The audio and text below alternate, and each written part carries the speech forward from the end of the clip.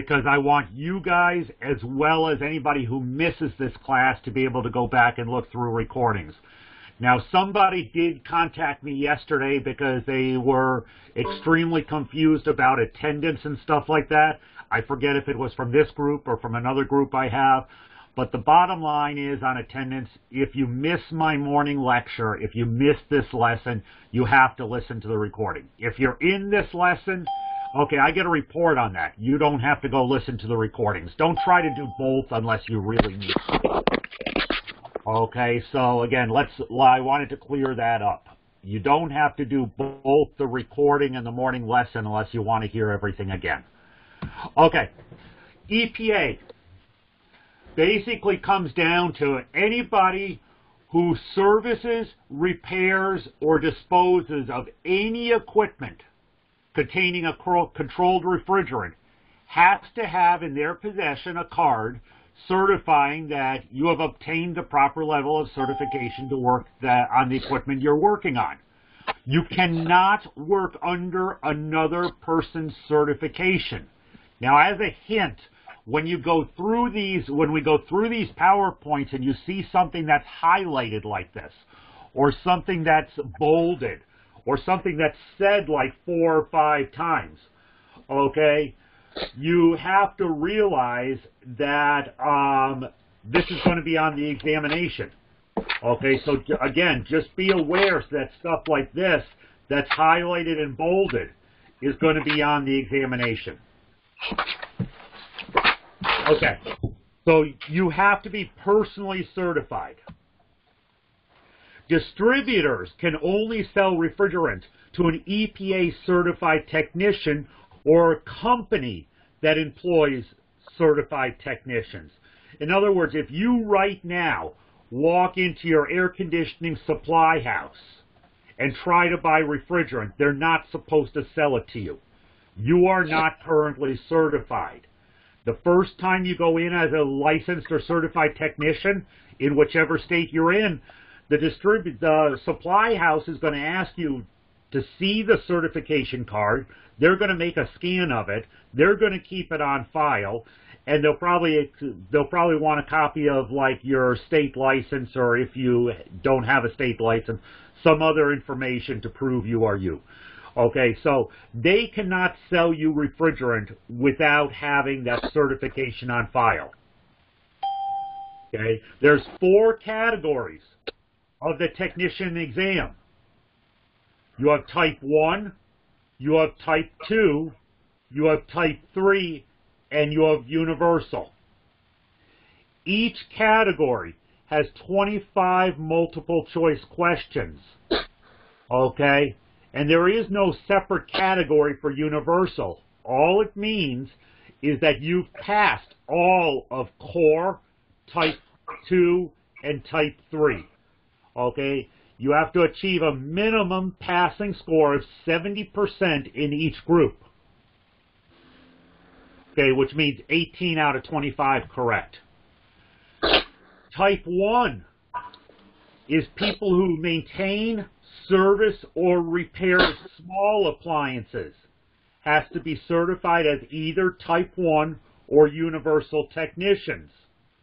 Examples of this is water coolers, window air conditioners, refrigerators, freezers, dehumidifiers, ice machines, and what we call PTAC units. Those are the units you find like in hotel rooms and stuff like that. They are considered type 1 appliances. Type 2 appliances. Okay? Type 2 is required for people who maintain, service, repair, or dispose of medium, high, and very high pressure appliances containing more than 5 pounds of refrigerant, or if the installation of such equipment requires refrigerant charging. You must be certified as type 2 or universal technicians. Now, there's a big difference here between type 1 and type 2.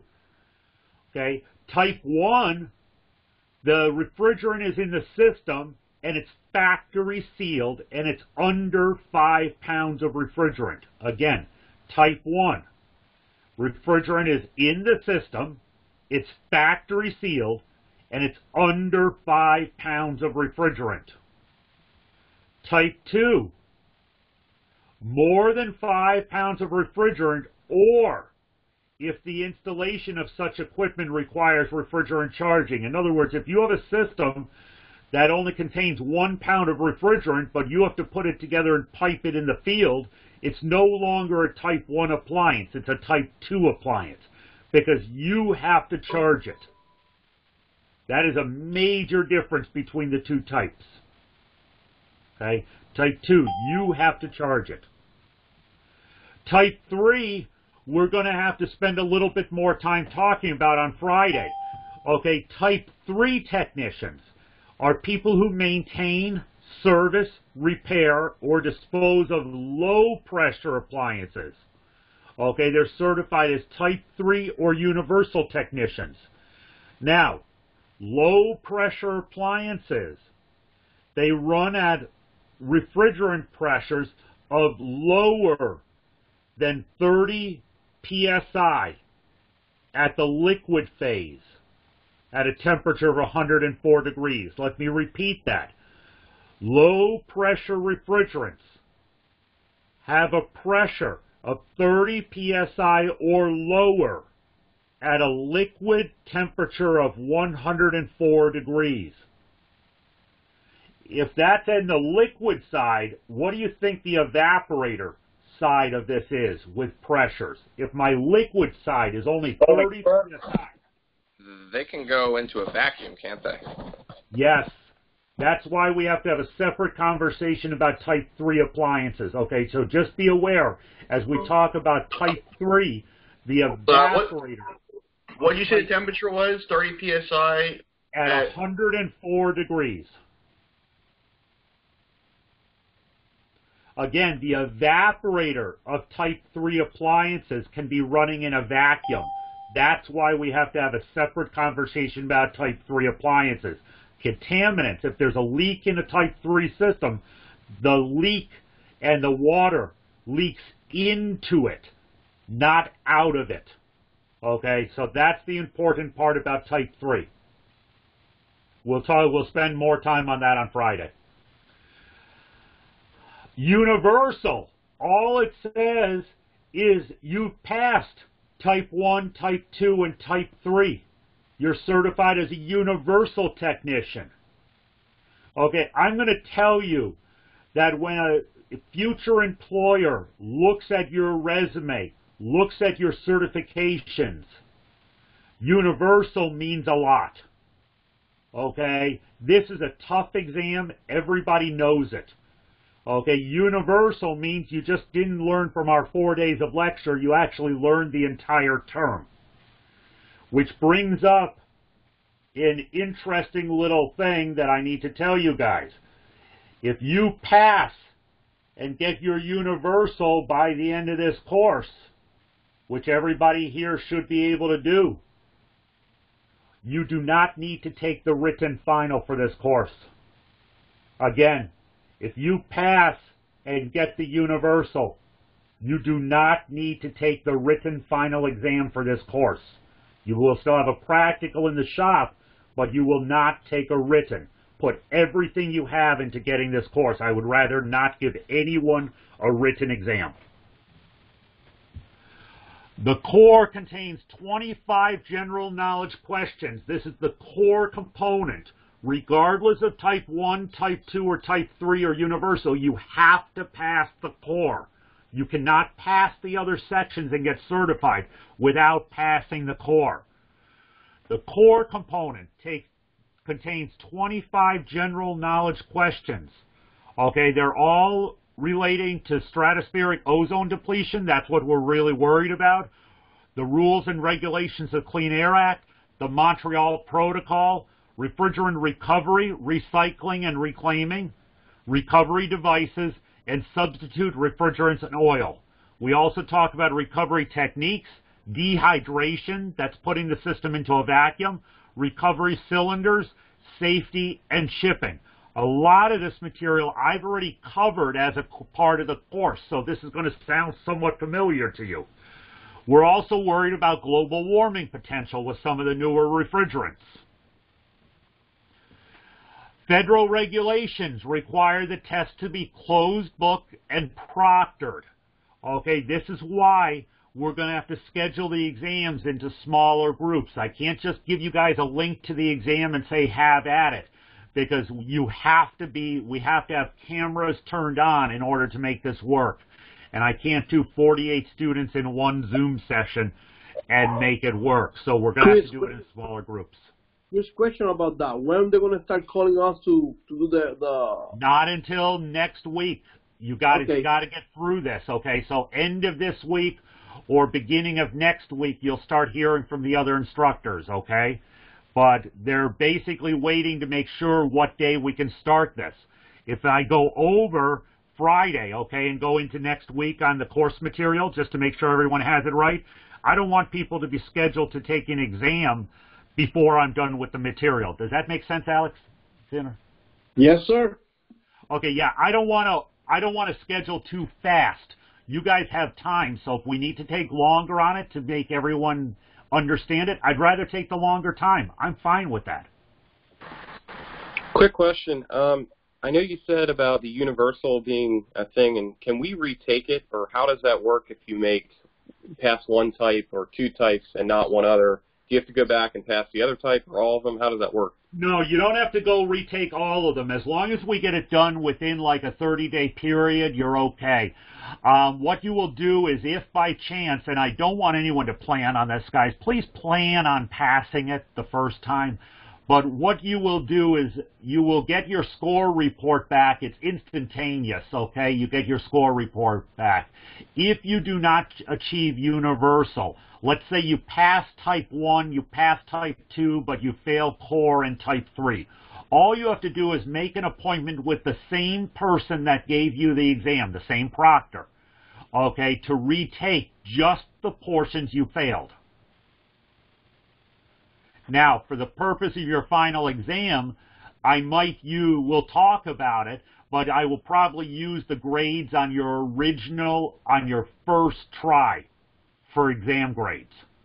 So try to do it right the first time, okay? But you'll make an appointment, okay, because you can retake it, I think, up to 3 times. Okay, and that changes from then to there. So try to pass it the first time. Does that answer your question? Yes, it does. Thank you. Okay. Guys, there's something about psyching yourself out. I'm not sure if people have heard this before. Try to plan on passing it the first time. You'll do much better. Okay.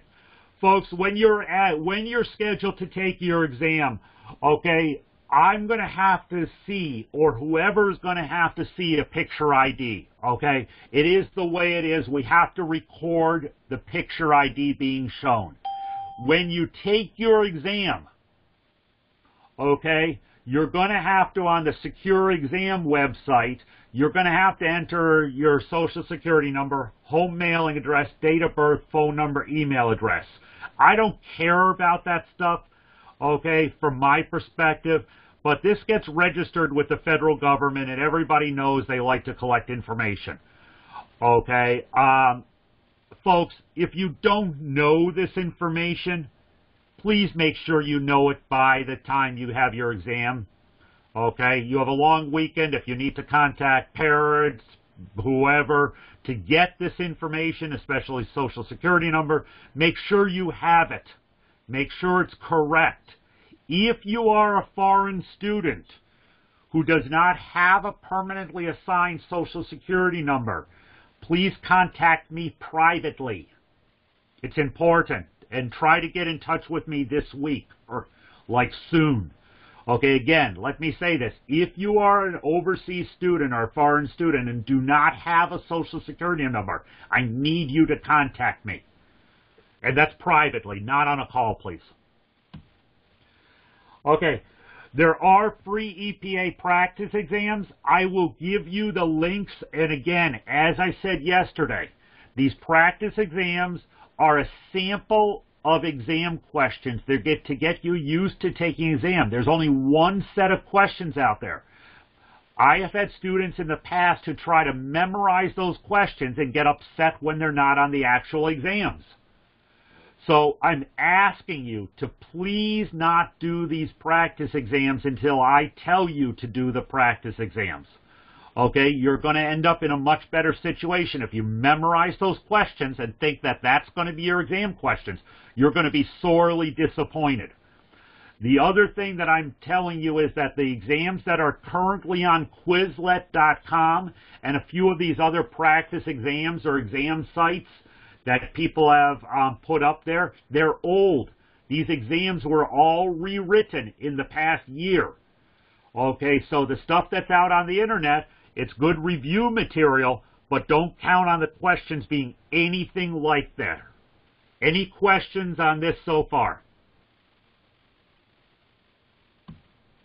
Okay, you guys have all seen this before. This is the vapor compression refrigerant cycle. By now, you guys should be able to tell me in detail what the refrigeration cycle is. Okay? Most of my PowerPoints, most of everything we've gone through with the refrigeration cycle show the refrigerant going in the same direction as this picture. Okay, the refrigerant worksheets you just did have it backwards, but it really doesn't matter because we know the compressor is the heart of the vapor compression cycle.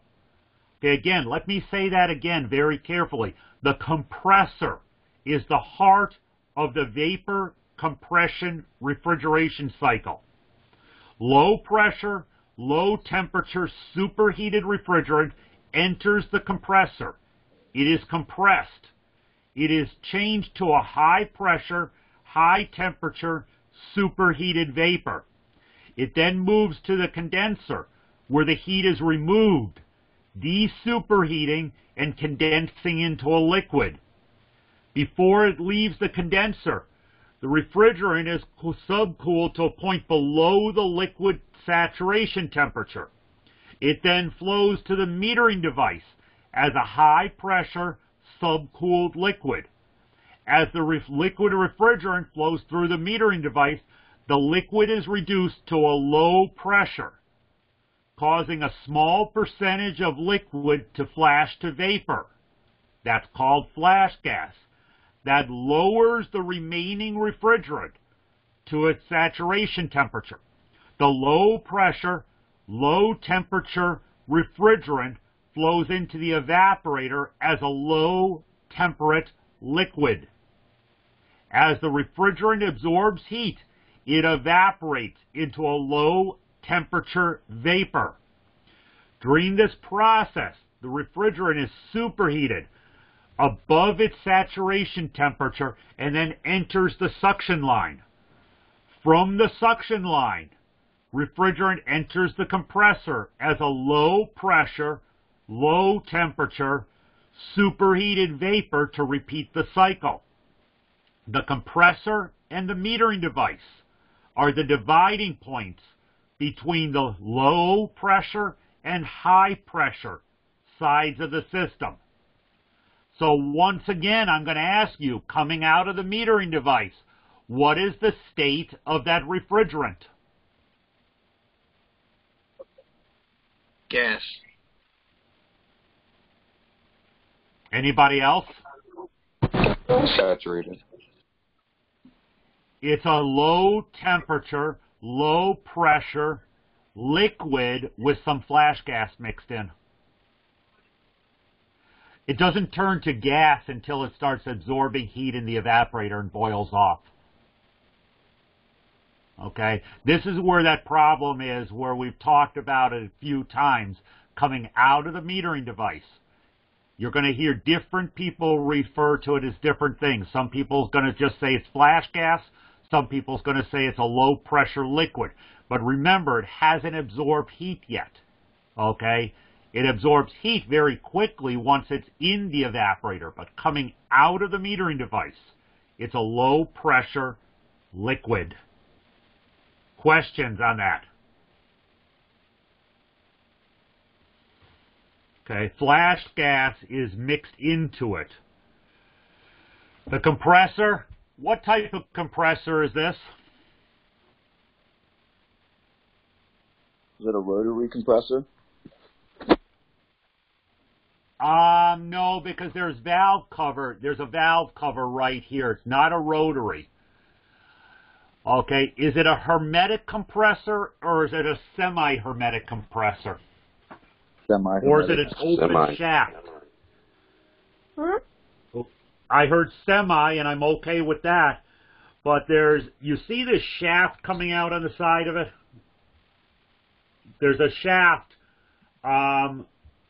right here coming out of it. You see this?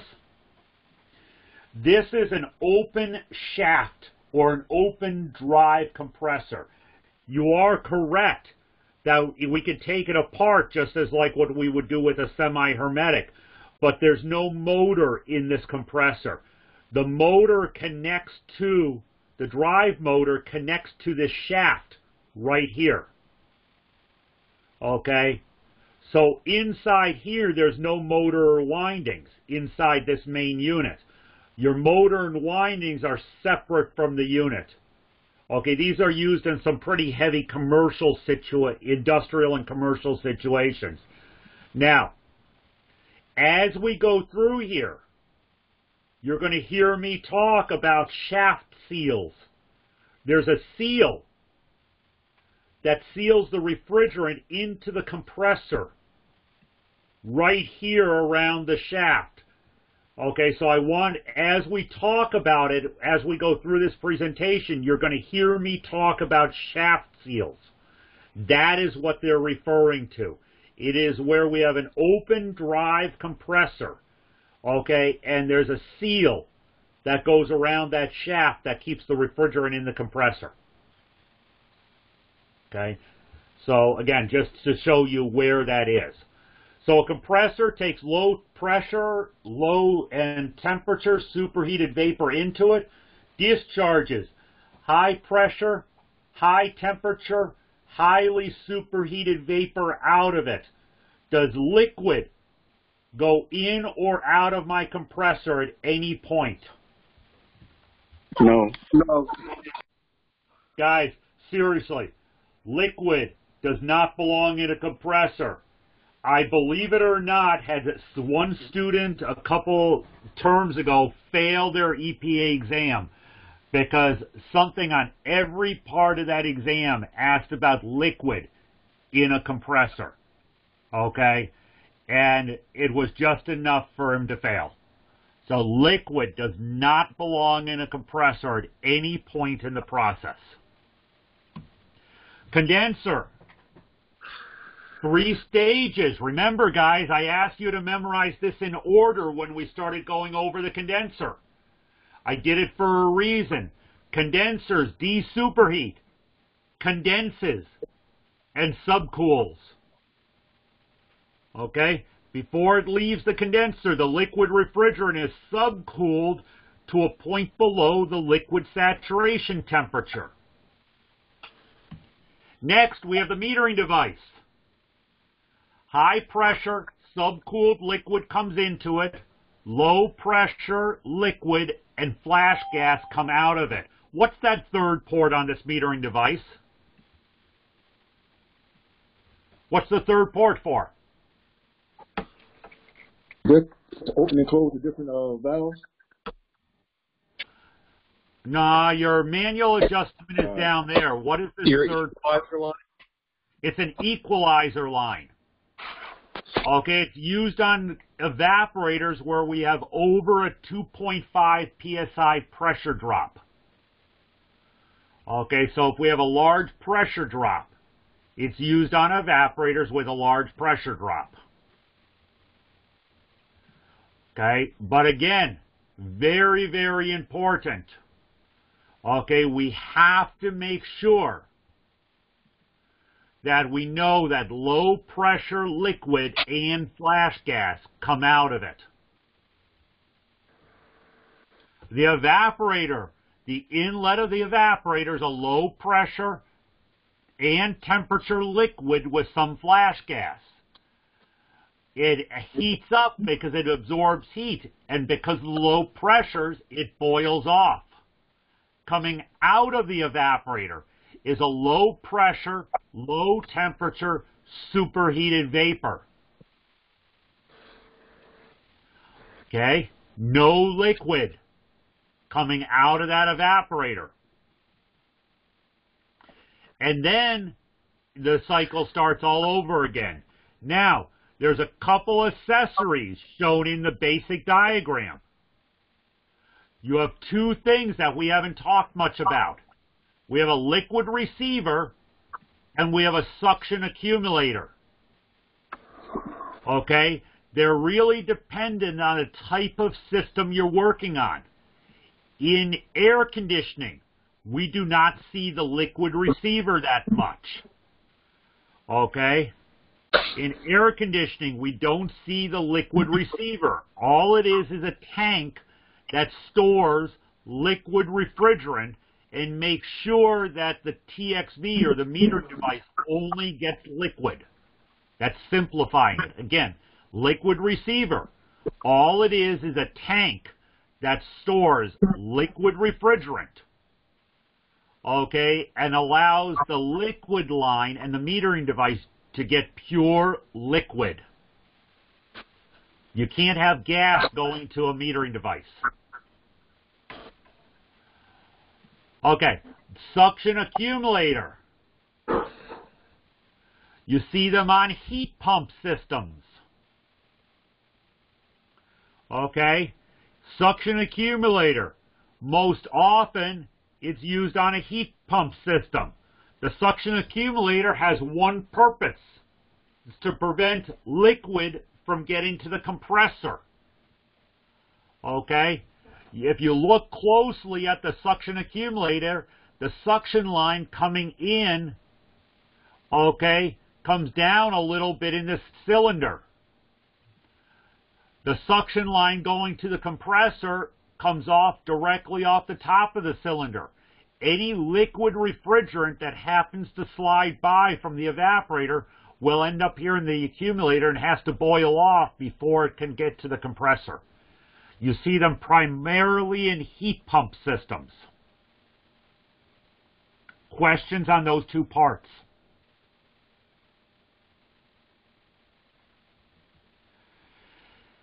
We also have service valves. Okay, a service valve is a three-part valve. The normal operating position for a service valve is called back-seated. That's the position, that's the one that's currently in. Here's the valve stem that you're using a wrench on. You put a wrench on the end of that. The valve all the way out closes off your service port. That's where you connect the gauges. Okay? And leaves open a path for refrigerant between the compressor and the line. Everybody see that? Your service port is closed because this stopper is all the way up. Okay? It's back-seated. The stem is all the way out. The service port is closed. The two line ports and the compressor port are open for the flow of refrigerant. Okay? What would happen if you closed that the whole way? Well, which whole way? Like that valve stem goes in and stops into the line port area and stops the flow. Like that? Yeah. Okay, this is considered the front-seated position. Your service port is now open to the compressor. But we've blocked off the line.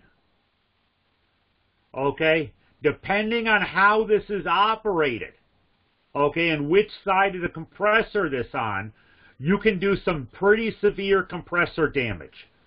You never operate the discharge side of the compressor. If the compressor has a service valve on it like this, you never put the discharge side into the front-seated position while the compressor is running. Okay? That is an absolute. if this is on the discharge side of the compressor, and there are test questions on this, by the way, if this is on the discharge side of the compressor, you never operate the compressor with the service valve in the front-seated position, because it will actually break all the valves in the compressor. Okay, so when the valve is front-seated, the line port is closed and the compressor port is open to the service port. Now, why do we want to have a valve like this if we can't operate the compressor? What if you have a huge compressor and you want to service the valves and the seals inside the compressor, but you don't want to evacuate or recover 300 pounds of refrigerant? You can seal off the compressor from the rest of the system. You can just recover the refrigerant out of the compressor, okay, because the compressor and the service port are open. Okay, and you can isolate the compressor. You can do your repair work on the compressor, put the compressor into a vacuum, and then release the refrigerant back into the compressor. Okay, so the service ports allow you to isolate components to the system. Okay, so does this answer your front-seated question? Yes, it did.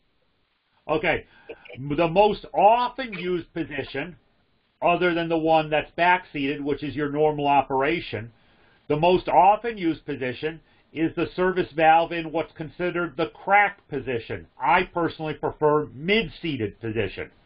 Okay, the service port is not front-seated and it's not back-seated. Okay, so in other words, you've opened the valves usually by like just 2 turns. Okay, your service port is open, so you're getting the pressure readings on your gauges. Your compressor port is open and your line is open. So this is what you would do when you are actually taking pressure readings and servicing the equipment using your gauges. Okay, it's either, some people refer to it as the crack position, but it's also known as the mid-seated position. This position is for servicing and checking pressures. Okay, these 3 slides, back-seated, front-seated, cracked position, or mid-seated position, you have to know. Okay? There's only one way to know those, to memorize them. Gauge manifolds are considered one of the most important tools for an HVAC technician. Okay, the low side gauge is called a compound gauge. It measures low pressure and vacuum. Okay, the high pressure side is normally red. Not always, normally. The high pressure can be rated between 500 and 800 psi. Okay. When you look at the low pressure side, 0 has some lines below it. That says it's in a vacuum. The retard section of the gauge basically protects the gauge. It's designed to prevent damage if you accidentally connect the low side gauge to the high pressure side of a system. Okay? It's there to prevent damage. If it wasn't there, the gauge would be broken if the pressures were too high. Okay, the high pressure gauge is normally red. Okay, inside each gauge, you may or may not have a temperature conversion right inside the gauge. Okay? If the refrigerant is not inside the gauge, you're going to have to use a temp pressure chart someplace. Atmospheric pressure is shown as 0 psi on the gauge. Depending on the refrigerant, the high pressure gauge could be rated at 500 psi or 800 psi. Most of our gauges are now rated up at the 800 psi. An electronic manifold may have combined temperature probes to measure refrigerant line temperatures, and they'll automatically calculate your subcool and superheat. You can actually switch refrigerant types right on the gauges, and the temp pressure chart is built into the gauges. Some of the newer ones you can update via USB or Bluetooth and get the newer refrigerants right on there. Remember yesterday I was mentioning 4-port gauge manifolds? This is a 4-port gauge manifold. Your low pressure side is here. Your high pressure side is here. This is the port you'd use for refrigerant charging, and this is a much larger line that you would use for your vacuum pump. Okay, this is a 4-port manifold gauge. The 3-port manifolds, which is what most of us use these days, okay, just doesn't have that extra large vacuum gauge. Okay, doesn't have that large vacuum right there. It looks expensive. What was that? It looks expensive. You know what? The electronic gauges have actually come down in price. The field piece electronic gauges, okay, you can actually look up the pricing on these on Amazon. They're not that awful right now, okay? I like my Testo probes, but I use the field piece for if I'm having to charge or recover refrigerant. I use a field piece manifold very close to this. Okay, and I don't think it's been a couple years, but I think I paid like $250 or something for them. They're not awful anymore. You can pay way more if you go like to the Testo version of this, or to the, what's the other big name? There's another big name that I can never remember of these. But they're not that awful expensive anymore. You just have to look around. Do they sell them at like Home Depot? No. No? No. It's something Amazon, supplyhouse.com, or your local supply houses. But before you're licensed, it's tough to get things off of your local supply house. For those of you who have a Johnstone Supply near you, it's a supply house chain. Okay. York, I think you have one someplace in York. I wasn't able to find it when I was there, but I think it's someplace in York. If not, I think it's in Lancaster. For the guys in Chicopee, your closest one is in Worcester, downtown Worcester. By the way, that's the one we use to supply all of our campuses. So if you ever need something, you can talk to Brian. He's the branch manager at the downtown Worcester branch. And I think I have people on this call from Hamden. I want to say that there's a Johnstone Supply right near the Brainerd Airport area in Hartford. I think that's your closest one. So Johnstone Supply is all over. If you tell them you're a Porter, Chester, or YTI student, depending on which institute you're with, they'll work with you. They're decent on pricing, too. Okay. I like the digital manifolds. I would probably never go back to a gauge manifold set. That's just my opinion. EPA regulations require that the hoses be equipped with low-loss fittings. Now, some of you guys, when you were in shop, we had a conversation when I was up there with you guys for a week. We had a conversation about low-loss fittings. We have to use low-loss fittings. Okay? Those are those extra brass parts that we supply to you with your hose. You have one for the low side, one for the high side. We give you a straight one and an angled one. But low-loss fittings can also come just as valves. Again, it's a low-loss fitting. You're not going to lose all the refrigerant that's in your hose. You're going to shut off the valve when you disconnect, and you can pump your hoses down properly. Low-loss fittings are required. De minimis release. I've mentioned this a few times.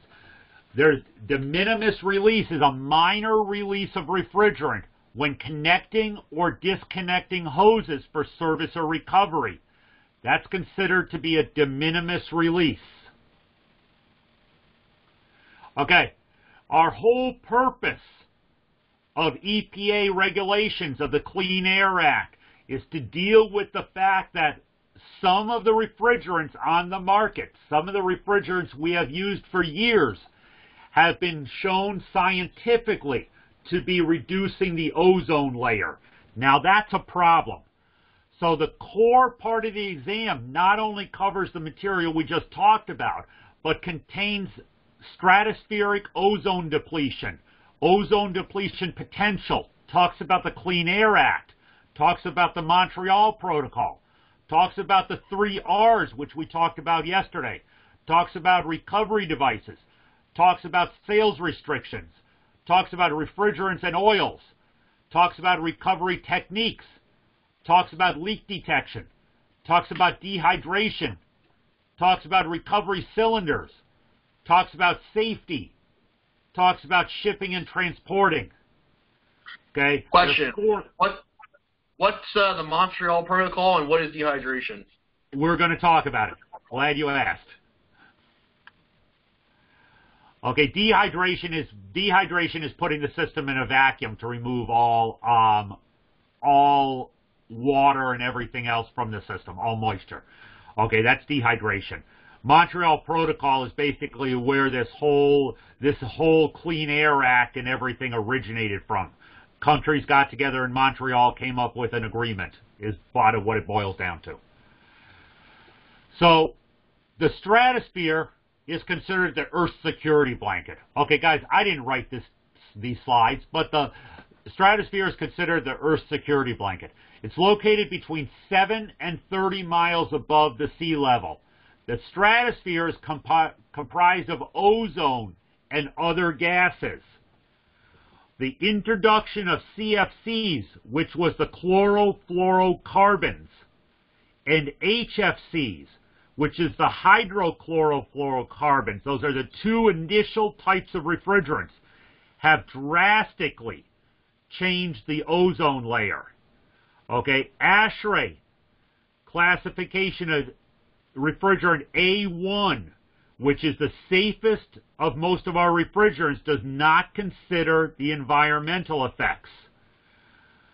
When CFCs were introduced many years ago, they looked at safety of the handling of refrigerants. They had to be non-explosive and non-toxic to handle. Nobody looked at what the chlorine in these refrigerants, the chloro part of the refrigerants, would do to the ozone layer, which is part of the stratosphere. Okay? The ozone layer, we hear about this on the news every once in a while, is developing a hole at the North Pole. Okay? Blue and purple colored areas, very low areas of ozone. Okay, this is on October 2004. There was a bigger hole recorded in 2006. Okay, which actually coincides, and the levels of ozone have coincided with this whole idea of more and more people using air conditioning. So there was a scientific study done, and I think it talks about further on. But our stratospheric ozone depletion basically is between 7 and 30 miles above the Earth is our stratosphere. Okay? There's 4 layers. Okay? The troposphere, the stratosphere, the mesosphere, and the thermosphere. Just know the stratosphere. Okay? These regions do overlap in places. Okay, the stratosphere is part of the Earth's atmosphere. Okay, 7 to 30 miles above the Earth. This is the area we're very concerned about. Okay, the stratospheric ozone is a naturally occurring gas that filters out the sun's ultraviolet radiation. It's a shield. It protects us from the sun's UV rays. An ozone molecule consists of 3 oxygen atoms wait a sec, something's in red on this slide. You think you might need to know this for the test? Again, I did not write these slides. They were written by the people who wrote the test. An ozone molecule consists of 3 oxygen atoms, O3. Okay? The UV radiation. Go ahead. Are we going to be able to look at this again? Yeah, I was trying to write I it. put these slides into they're in the module. And I will make this recording available. I put it on the modules for the day, okay? So the stratospheric ozone depletion, okay, is a combination of the chlorine in the refrigerant.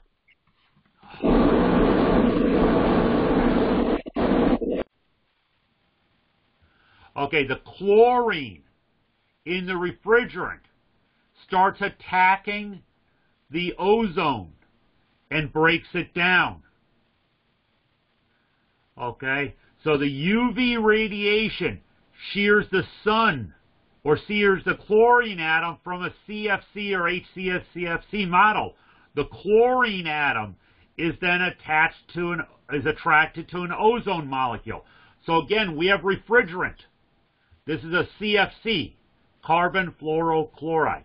Okay, this is a CFC module. Has chlorine in it, has fluorine in it, has carbon. The UV radiation from the sun removes the chlorine atom. The chlorine atom is then attracted to the ozone molecule.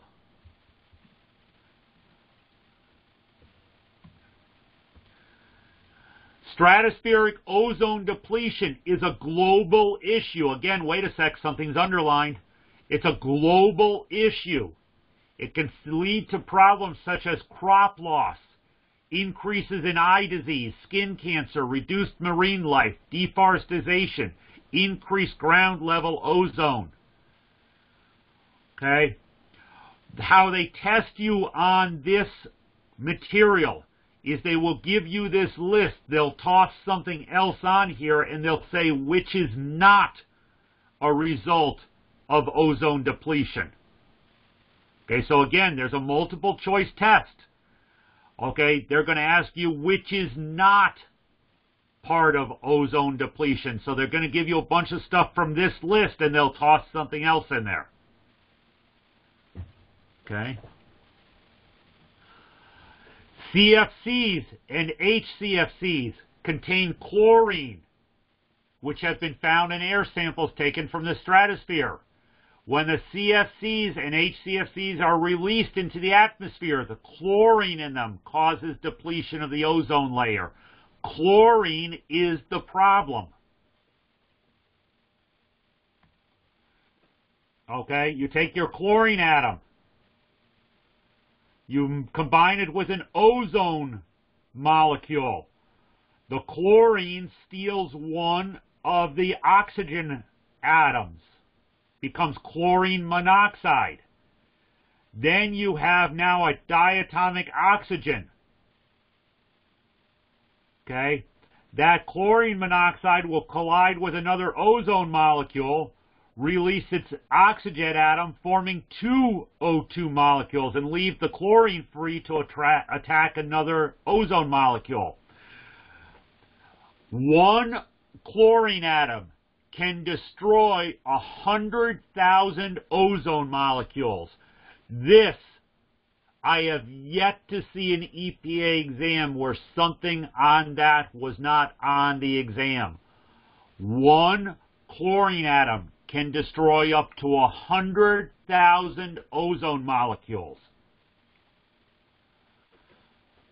Now, air samples taken from over-erupting volcanoes show that volcanoes contribute only a small quantity of chlorine as compared to the CFCs and HCFCs. There's been a great deal of controversy over the subject of ozone depletion. What a shock. Some believe that chlorine found in the stratosphere comes from natural sources such as volcanic eruptions. However, air samples taken over erupting volcanoes show that volcanoes contribute only a small quantity of chlorine as compared to the refrigerants containing chlorine. The rise in chlorine measured in the stratosphere matches the rise in the amount of fluorine, which has two different natural sources, okay, over the past 2 decades. The rise in chlorine matches the rise in CFCs and HCFC emissions. Okay, the F in these refrigerant types is fluorine. So fluorine and chlorine has different natural sources. When they rise together, it points to the refrigerant emissions. The chlorine in CFCs and HCFCs will neither dissolve in water, nor will it break down into compounds that dissolve in water, so it does not rain out of the atmosphere. Naturally occurring chlorine will dissolve in water and rain out of the atmosphere. Let me repeat that. The chlorine in the CFCs and HCFCs will not dissolve in water, nor will it break down into compounds that dissolve in water, so it does not rain out of the atmosphere. Naturally occurring chlorine will dissolve in water and rain out of the atmosphere. Okay, pool chlorine is the naturally occurring type of chlorine. It will dissolve in water. The chlorine in refrigerants is different. Ozone depletion potential, ODP, is a measurement of a substance such as CFC's or HCFC's ability to destroy ozone. CFC's, which is a refrigerant such as R12, has the highest ozone depletion potential. HCFC's are made up of hydrogen, fluorine, and carbon.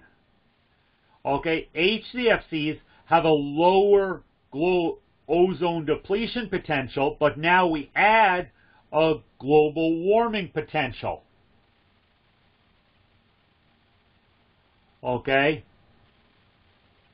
Because we've dropped the chlorine, but I've added more carbon. Okay, so the global warming potential is higher. So there's a trade-off. Greenhouse gases are stuff that warm the earth in 2 ways. They absorb energy, slowing the rate at which it's escaped to space, and it acts like a blanket, insulating the earth. Okay, examples of greenhouse gases, okay, are stuff like carbon dioxide and other stuff like that. Okay, R744, carbon dioxide. CO2 is R744. It is a refrigerant. It's a natural gas. It's a very high pressure refrigerant. It has 0 ozone depletion potential, has no chlorine in it. It has a global warming potential of 1. Okay, 744, carbon dioxide. It's an extremely high pressure refrigerant. Okay, your gauge hoses will not handle carbon dioxide refrigerants. They'll burst. Okay, questions on that? What's that used for? It can be used basically in anything. Can be used in refrigeration. Most of the time now it's used in refrigeration, like in restaurant refrigeration where you have the under-the-counter units and stuff like that. I've seen it in some soda machines. There's better refrigerants now, but this was a big thing when we were looking for replacements for R22 and R12. But okay, the problem with you need special gauges for that. Yeah, that's the problem with it. There's safety issues. Okay, if someone puts their regular set of gauges on a carbon dioxide system without knowing what they're getting into, okay, you can have a really bad problem where someone gets either hurt or killed. Okay, you use gauge hoses that have metal fabric woven into them. Okay. Flammable refrigerants is the next big thing in refrigerants. They require a red color marking on all the process tubes. That's where refrigerants was pumped into the system at the factory. And any other pipe through which a flammable refrigerant passes, and all the service connections. So if you walk up to a system and there's red color markings all over everything, it is a flammable refrigerant. The markings must extend 1 inch in both directions from any service location. If you have not been trained on flammable refrigerants, do not touch them. You guys have to have had hands-on training for flammable refrigerants. Now, right now, they're in very small quantities, but in the very near future, they're going to start being allowed on residential air conditioning systems. It's going to be a lot of flammable refrigerants around out there. Don't mess with them if you don't know what you're doing. But you'll see red color markings all over everything. It says it's flammable refrigerants. Especially smoker. What was that? I said especially if you're a smoker. Yeah, probably not a good idea to smoke around these things. Okay, propane is R290. It's not the same propane as you get for your grill. Okay, it's a purity. It's a very pure version of propane. They take all the contaminants out of it. Okay, propane purchased for grilling contains impurities which will damage refrigerant equipment. Propane and isobutane, which is R600A, are examples of A3 flammable refrigerants that do not require recovery. Let me repeat that. These flammable refrigerants that are pure propane or isobutane, they are A3 flammable refrigerants that do not require recovery. Question about that. Yes. Do they still add the additive to give it the gas smell? And then when it's in work? No, that's what one of the impurities is. It's not. It has no odorant added to it. Okay, that's good to know. Okay. Is that the same kind of propane they run like forklifts on? No, that's more the grill type propane. They've added some additional stuff to that. Okay, the forklifts is basically the standard burning propane. This is a very pure version. If you have a propane leak on a forklift, you're going to smell it. Okay, if you have a propane leak on these refrigerant systems, you're not going to smell it. Now, if a flammable refrigerant is recovered, you have to use a special recovery machine.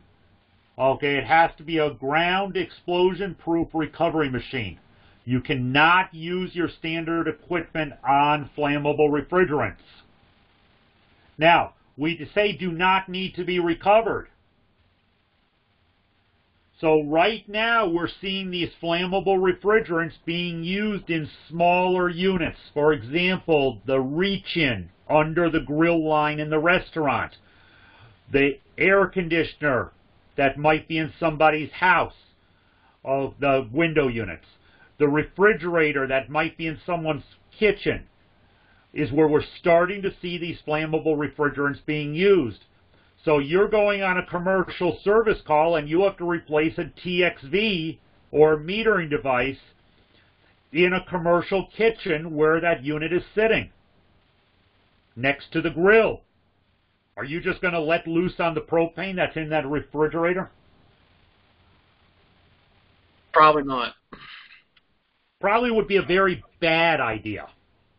Probably wouldn't want to do any brazing on a flammable system either. Not while there's refrigerant. Yeah, not while there's refrigerant in it. That would be a bad idea. Okay. If I mention two things to you, upper explosion limit and lower explosion limit, can anybody tell me what that is? Anybody in here have had gas heating yet? The highest and lowest temperatures at which the combustible will explode. Can you change the temperature to air-gas mixture? No, I was guessing. Okay, you were close, but the temperature doesn't have anything to do with it. Upper explosive limit and lower explosive limit all has to do with the amount of gas and air mixture. Okay, so if I have a sealed refrigeration system that is 100% full of propane refrigerant and don't have any air mixed in with it, it's not going to burn. If I have a system where I've recovered the refrigerant out of and has some lingering refrigerant, and there's too much air because there's not enough gas for explosion, it's not going to burn. Okay, so that's why propane systems are safe to operate, because there's no air in them to cause that combustion. Okay, again, if I've recovered the refrigerant out of it, and if I need to braise on it, I can do that once the refrigerant is recovered, okay, because I'm under my lower explosive limit. Okay, so again, upper explosive limit, lower explosive limit is a big thing about this. I'm assuming there's still an oil in the system. Yeah, you still have oil in it. Okay. Fluorinated gases, such as CFCs, HCFCs, and HFCs, are referred to high global warming potential gases, high GWP. Fluorinated gases, anything with the F in the center, okay, are considered high global warming potential gases, high GWP gases.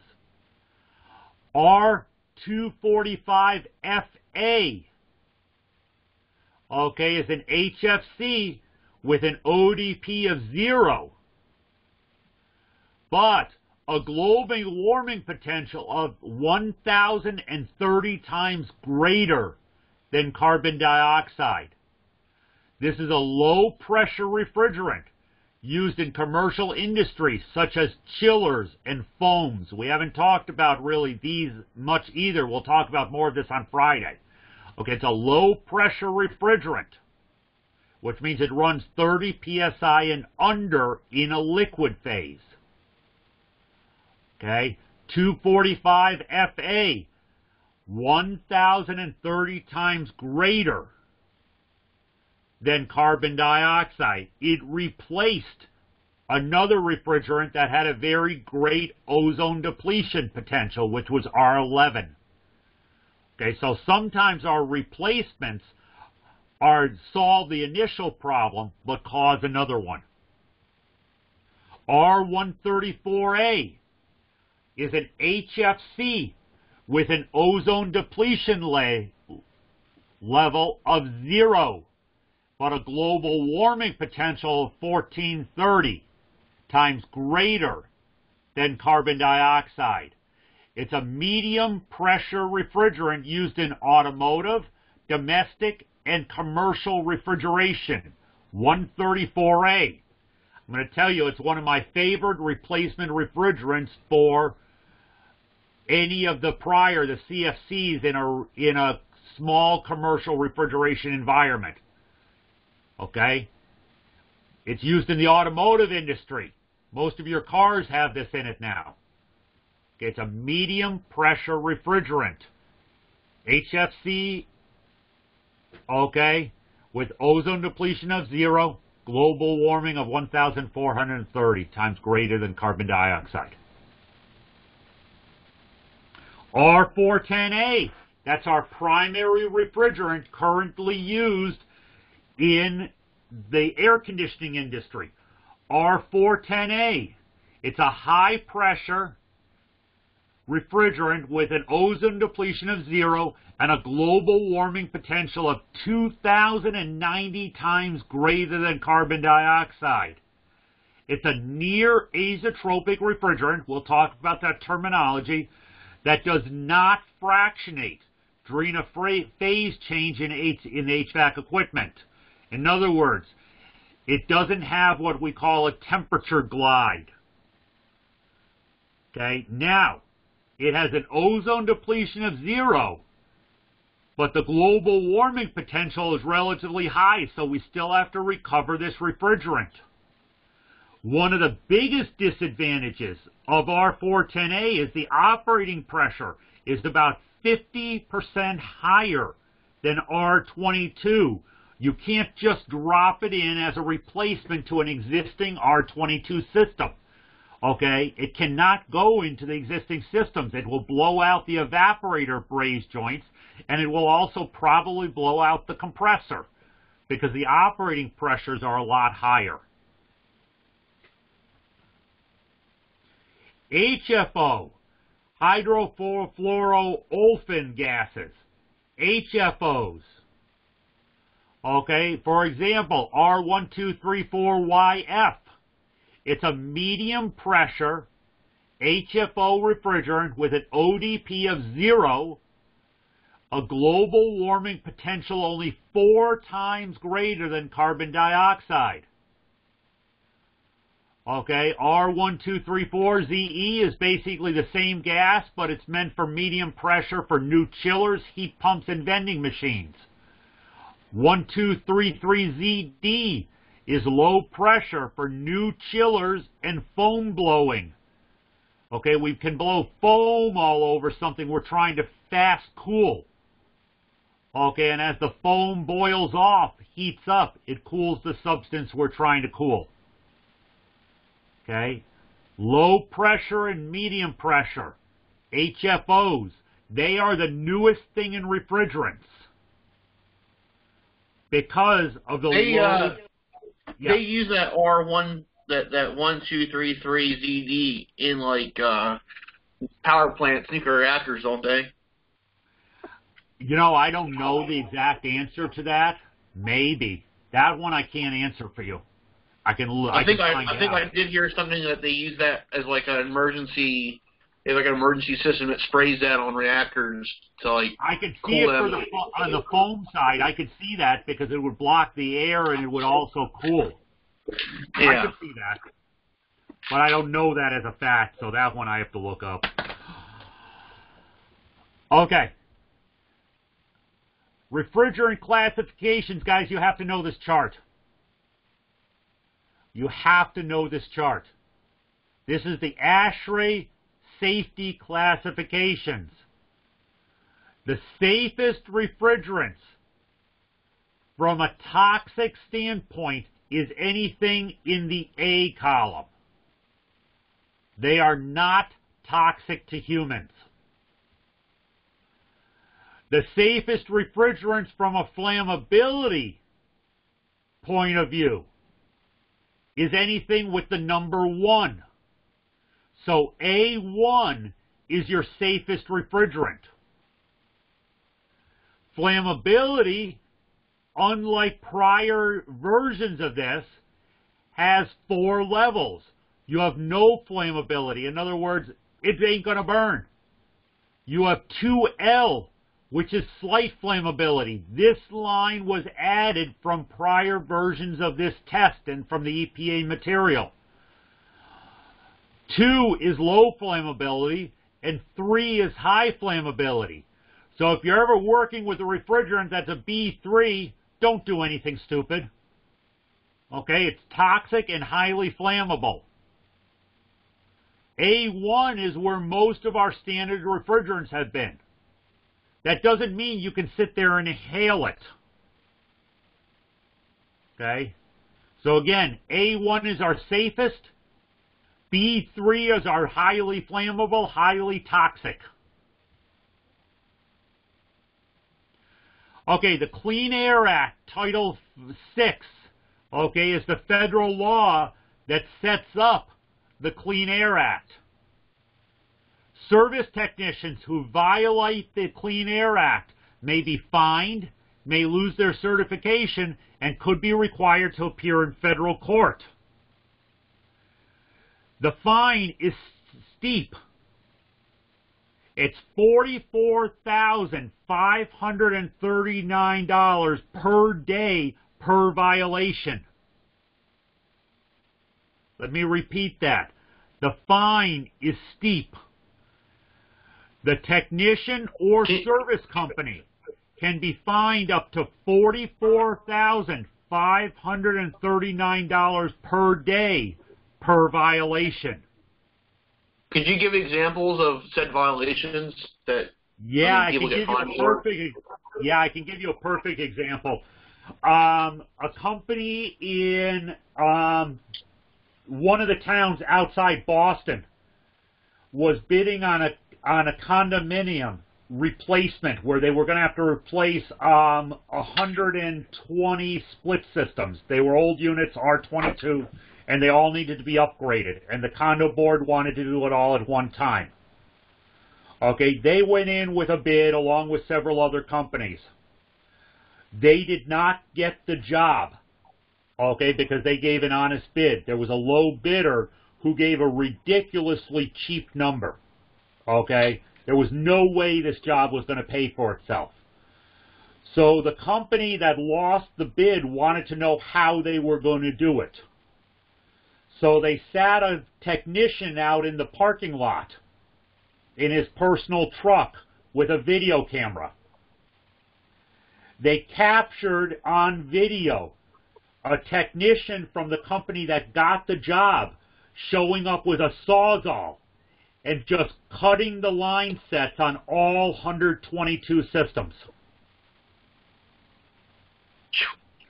releasing the refrigerant. They turned the video over to the EPA as well as the local building department. The company got fined, along with the technician, $44,539 per system, because it's per violation. Oh, somebody went out of business real fast. Yep. And the technician had never worked in the industry since. He lost his refrigerant certification. You cannot work in this industry without your refrigerant certifications. And because the technician got it in writing, he had a service slip, believe it or not, that told him exactly what to do. They subpoenaed the service records. Okay? And the company lost their contractor's license and their business licenses.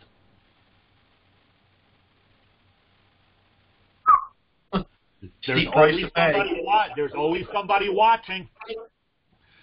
Especially in the days now, I have Nest cameras all over my house. If someone went up to my system and did that, okay, I'd have it on video without even trying, because the Nest camera's there. It's all over the place now. Don't do it. Okay? All you have to do is be caught and someone turns it in. Okay, the EPA occasionally may require technicians to demonstrate the ability to properly perform refrigerant recovery procedures. Failing to demonstrate these skills can result in revocation of certification.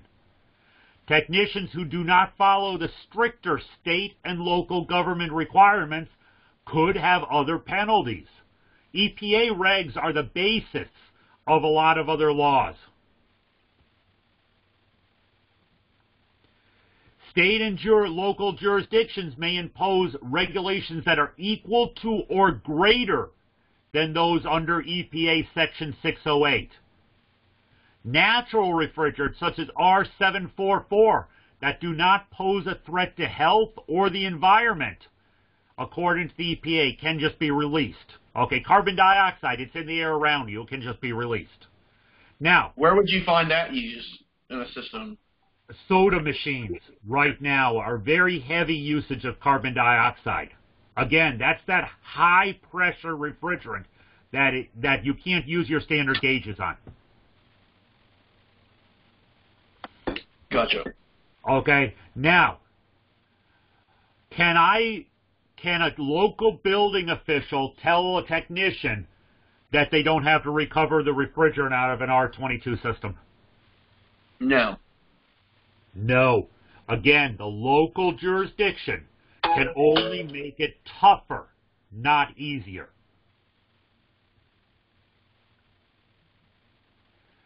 It's in violation of Section 608 to falsify or not keep required records.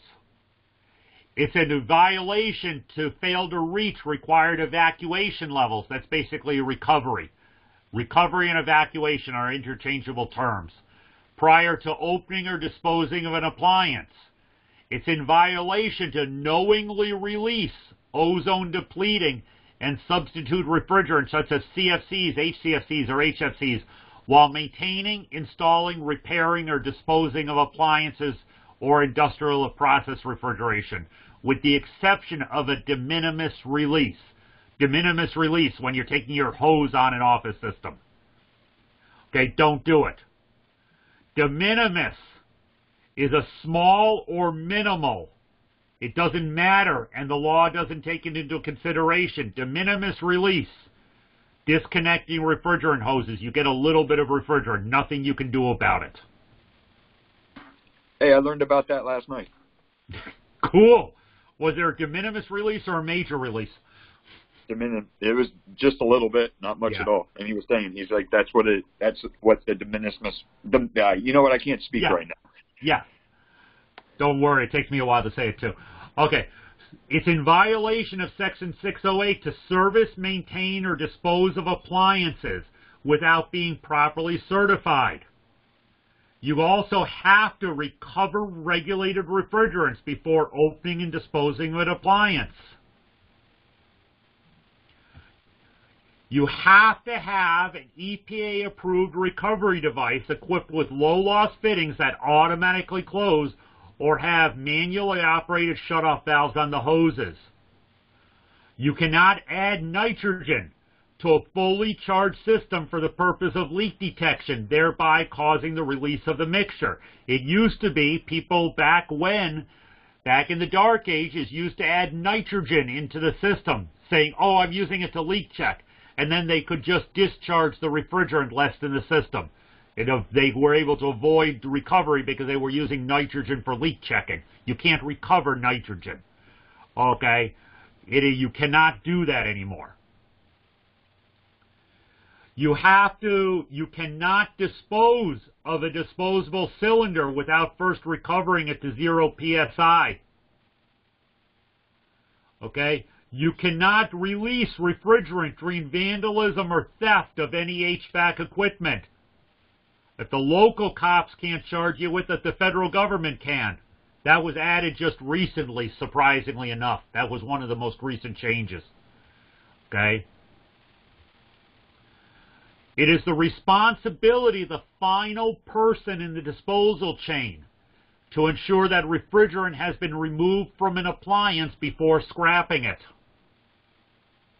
Okay, in other words, if you as a technician bring it back to the contractor shop and the trash is going to pick it up from there, okay, it goes in the dumpster and the trash guy picks it up from there, it's your responsibility to make sure that refrigerant has been recovered. Technicians disposing of appliances with 5 to 50 pounds of refrigerant have to keep the following records. They have to keep the location, date of recovery, okay, for each disposed appliance, the quantity of refrigerant recovered in each calendar month, and the quantity of refrigerant type transferred for reclamation or destruction, and the person who it was transferred to, and the date of the transfer. That's why we keep paper records. Okay? Folks, tomorrow I'm going to start off from the slide that says the Montreal Protocol. Okay, I think 60 slides in one day is enough, and that's where we're going to stop for today. Anybody have any questions for me?